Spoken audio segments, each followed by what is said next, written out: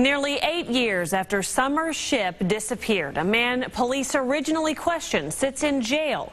Tonight, the new details on how a conviction in a completely unrelated case led to the charges announced late today. The Jackson County prosecutor scrambled in the late afternoon hours to announce charges in the Summer Shipp murder case. Confession to a friend by Mr. Sowerby that he in fact did kill Summer Shipp. December 8th, 2004, Summer Shipp was working, going door to door, conducting surveys for her employer. She was on West College Terrace in Independence.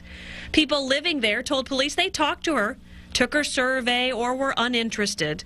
The last place anyone saw her was walking toward another home on that block. The home of the man charged today, Jeffrey Sowerby. The probable cause released today states June 21st of this year, police interviewed a man who said he's known Sowerby since he was a child. The man said Sowerby told him Shipp came to his house and stated that he thought she was a spy.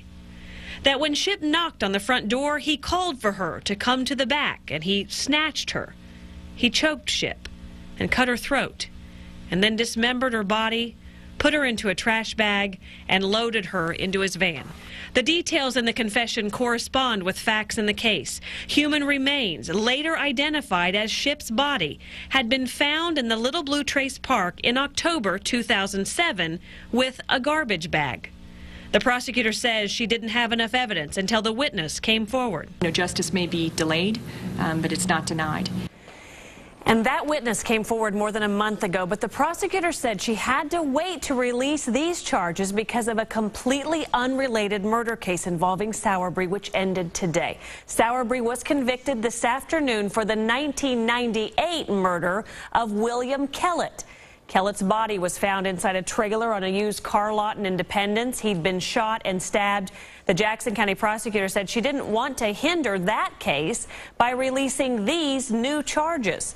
Sowerby is now in the Jackson County Detention Center awaiting sentencing in the Kellett case.